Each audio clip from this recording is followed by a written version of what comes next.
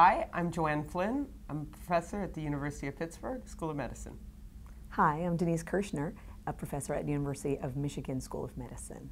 And we're here today to talk to you about the amazing collaboration that JoAnne Flynn and I have had over the past 10 years or more together. We're really excited about that collaboration, and we think that it's really revolutionized the way we think about science. So we work on tuberculosis. When I first met Denise, it was actually 14 years ago, Denise. Yes. And we can date this by the birth of her daughter. That's true. And so we both had young children, and we met because I was working on experimental models of tuberculosis, immunology of tuberculosis. And I was working on computational models of tuberculosis and really looking for a collaborator who understood the kinds of data that we needed to really help parameterize the models. Right, and I was looking for a modeler to take all of the data that we had in our models and put them together in a framework that gave us some ability to understand it. So we met, and we hit it off, because we both talk immediately. a lot. And we love food. Yeah, we love food. It's a major part of our collaboration. And we have been working together ever since. We have our first paper was in Journal of Immunology, which is very appropriate because that's the journal for the AAI. And that was in 2004. And since then we've had multiple papers. Probably we've been continuously around 50, funded. yeah. And the best thing about it for me is that I was forced to write code, or at least read code, with Denise, and Denise is forced to understand what it's like to do in vivo studies. And now our entire labs collaborate together. We have counterparts in each lab. That's right. And so for example, this week my whole lab came from University of Michigan, since it's the meetings here in Pittsburgh. And so post-meeting, we are going to have a joint lab meeting between the two groups, which we try to do about twice a year to get all the people in JoAnne's lab and all the people in my group together, and they can really communicate about science and really the details. And of course, in person is the best way to make that happen. So the most difficult thing about working with modelers is when you're working with somebody who talks about math but doesn't talk about biology.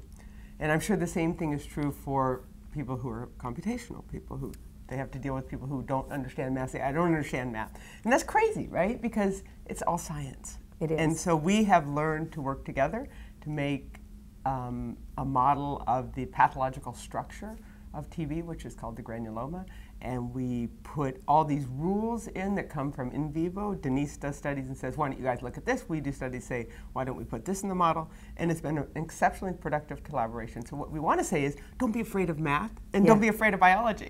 Yeah, and that the synergy between the two actually pushes science to places where you really can't go without it. And we really think that that's the future, the systems biology approach, where you're applying lots of different techniques, experimental and computer, together with computational methods to make that happen. And the key is communication, and JoAnne and I have learned to really speak each other's languages, which is really the barrier that tends to be present in science today between collaborators. And in fact, when JoAnne and I bring in collaborators to join us, we have to train them actually to sort of speak our language, because we're already in the groove, and it takes a while to sort of come to our foreign country and learn to But it's very doable. Communicate. It's very doable. And especially if you do it over food and wine. Yes, exactly.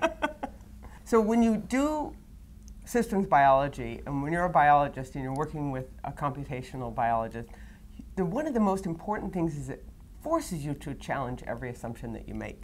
And this is really important, because the math people say, well, why do you think that's true? And you can't just say, oh, I just think it's true. You have to say, well, what's the evidence? And so it really forces you to examine every aspect of what you say and really have a strong background in understanding the immunology, the microbiology, and then how the modeling actually works. And I think that challenging of assumptions is absolutely key. And that comes from the fact that when you want to actually describe the system using equations or using computer rules, you have to write them down. And so when I first got into modeling, my Ph.D.'s in mathematics, and I was more interested in the biology than I was in the math, only really as a tool to really study the biology. The point is that I would go to someone and say, so how long does a T cell live? Because I have T cells in my model and they have to die. And people would say, well, we don't really know. It kind of depends. What kind of a T cell? What's the situation? And I was really shocked, because math, of course, everything is really concrete. I mean, you can pick up a textbook from the 1800s in mathematics and it's still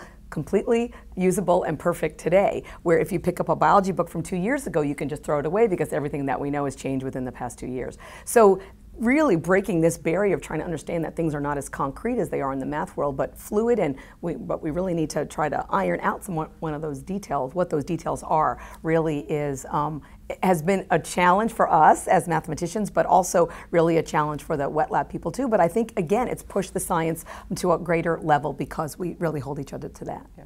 The most important thing about immunology is actually making a difference in the world in your particular area. And I think people will say, you know, how can models change the way you think? If you already know what you put in, you'll get out what you get out.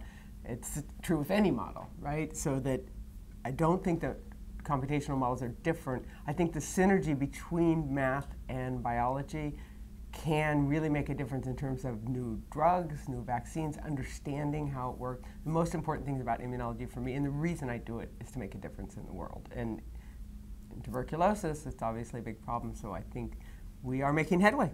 That's right, and human health is clearly one of the main foci of the government, of the culture that we live in. Everyone wants to live to a healthy 100, and really it starts at the level of the immune response. And I think using the systems biology approach where we integrate both things, we really have an opportunity to sort of in a multifaceted way try to target the topic of immunology within each host and try to actually do personalized medicine, which is really what we have the ability to possibly do today.